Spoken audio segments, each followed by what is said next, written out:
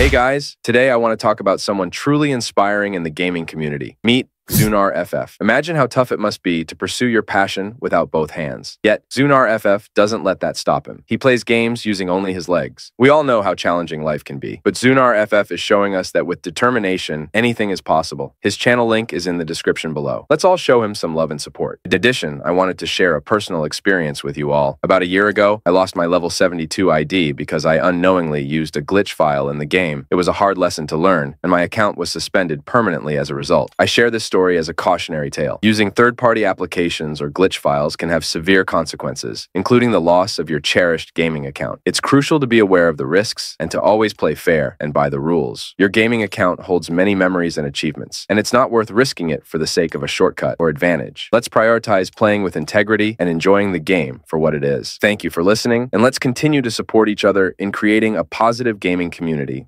Don't forget to support this guy, Xunar FF. Go and check out his gameplay. The link is in the description.